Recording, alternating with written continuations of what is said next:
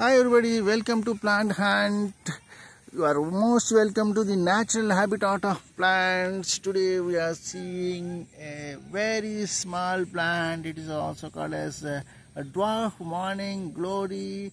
It blossoms their flowers in morning, early morning only. The flowers are very beautiful with blue and white colors and Tamasia herbaceous, having branches, and the leaves are alternately arranged. Their inflorescence is axillary, solitary cyme, having a single inflorescence at every axil. The name of the plant is Evolvulus alsinoides, and the common name is dwarf morning glory plant.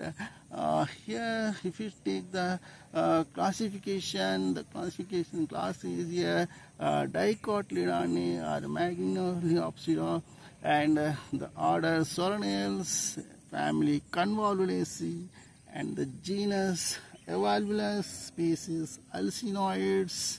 It is also called in Ayurveda as a Vishnu Kranthi, and these are very medicinally very useful plant. It can use for the cold, cough, and different diseases, and also with nerves problems. It means if you lost the memory, you can drink the decoction of these leaves. You can get the good results. And the flower is here blue color. I said here the sepals are fine number, green in color, and the petals are fine number. It is blue in color, and the stamens fine, and carpels are two, so the stigma is bifid.